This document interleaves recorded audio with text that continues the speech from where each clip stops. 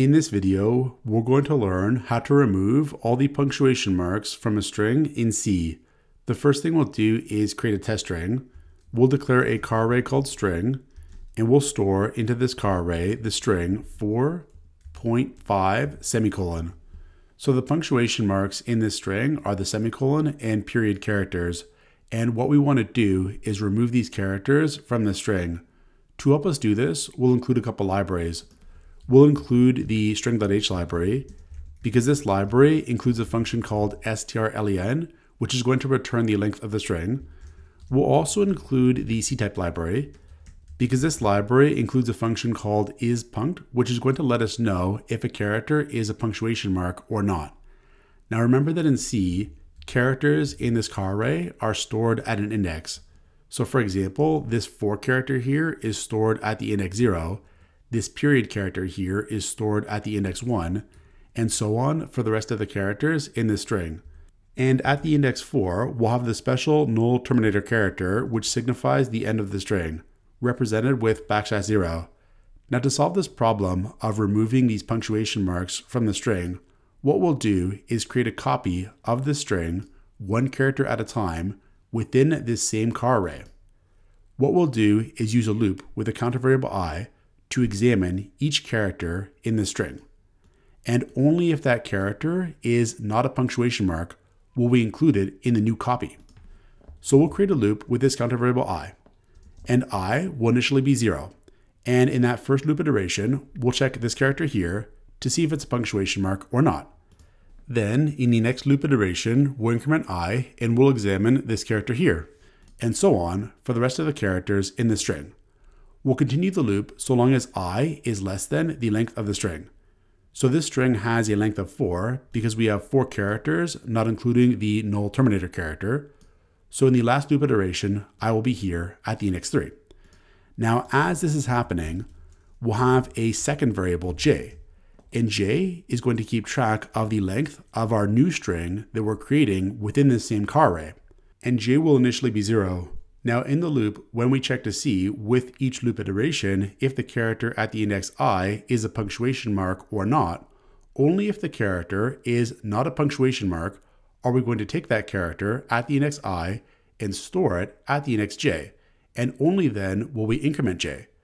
So in this first loop iteration where we have 4 at the index I, this character is not a punctuation mark. So what we'll do is copy that character to the index j, which right now doesn't really have any effect. We'll just have 4 here now in our new string. But we'll also increment j. And as always, in the next loop iteration, I is going to be incremented, and I will now be here. Now here, we'll check to see if this character is a punctuation mark or not. This character is a punctuation mark, so we're not going to copy it to our new string. Instead, we'll just have I increment as normal, and we'll check to see if this character is a punctuation mark or not. And here we have that 5 is not a punctuation mark. So this time we do copy this character at the index I to the index j. And now we'll have 5 at the index j. And this time we'll also increment j. So j will now be here. Then as always, I is incremented, and we'll check to see if this character is a punctuation mark or not. This character is a punctuation mark, so we're not going to copy it. And now that loop is done because we've gone through each character in the string. Now at this point, we actually have a copy of the string here without the punctuation marks. So to end the string, we'll just put the null terminator character at the index j.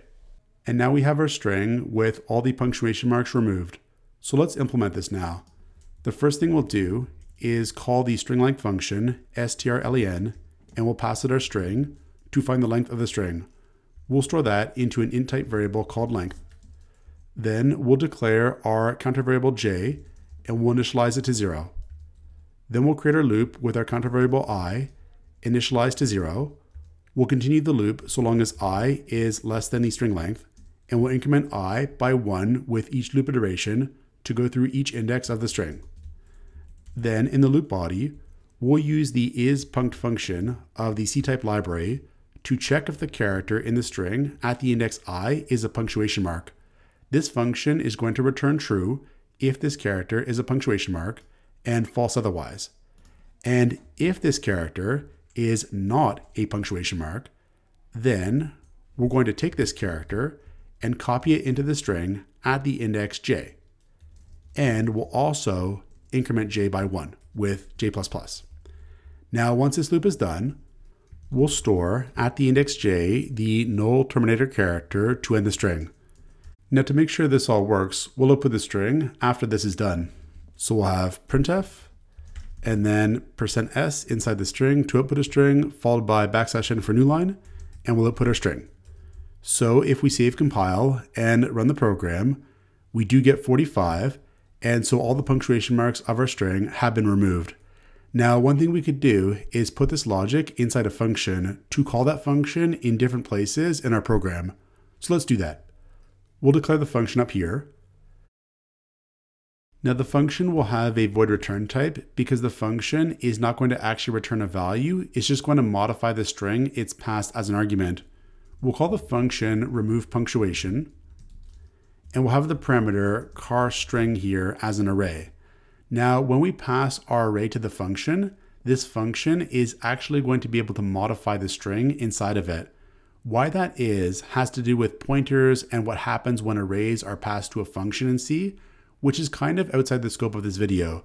So what I will do though is post links in the video description to videos covering these topics. So we'll copy this and then supply our definition of the function down here. And what we'll do is actually just cut and paste our logic into this function body. So we'll take our logic here inside of main and we'll cut it and we'll paste it here inside the function body. And we've used the same parameter name here, string, as our variable name string here. So we don't actually need to modify anything.